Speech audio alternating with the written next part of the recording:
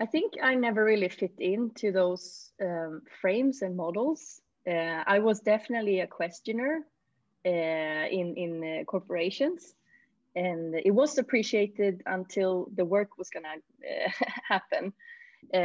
So I didn't really fit in, and then I thought I'll use this energy somewhere else where I can run with it, because there was a lot of frustration. And in a way, it's like going back to what I enjoyed as a child. So it's like coming back to the child within me. I was always curious.